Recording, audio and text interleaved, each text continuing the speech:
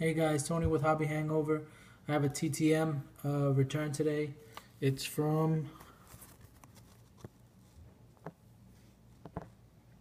it says West Palm Beach. I'm trying to focus on it. West Palm Beach, postmarked February 9th. I'm thinking this might be one of my um, baseball spring training returns because I sent these out at the beginning of February, and it could be one of those. So let's see. I already started, but I didn't take anything out.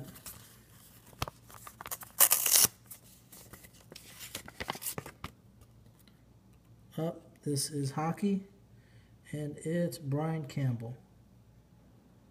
And I gotta check this one closely. Could be a stamp. Could be stamped or smudged.